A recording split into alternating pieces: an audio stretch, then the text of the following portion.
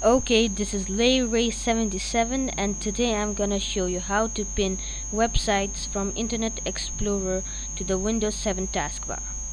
Okay, first, the most important thing that you need is Internet Explorer 9, of course, and you need to open it and wait for it to open, and just open the website that you want to pin to the taskbar. So if I want to pin Google, so I drag Google down to the taskbar, and here the option comes pin to the taskbar. The tag says pin to the taskbar.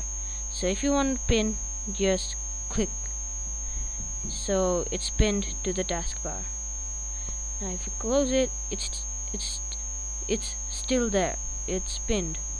So open it and you will be directed to google.com. See? So if you want to pin Yahoo, go to yahoo.com and just wait for it to open. And if you want to pin this too, so then drag it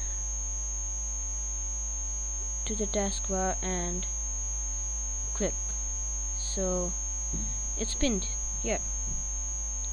So you can open it whenever you want. Just click there and you're directed to yahoo.com.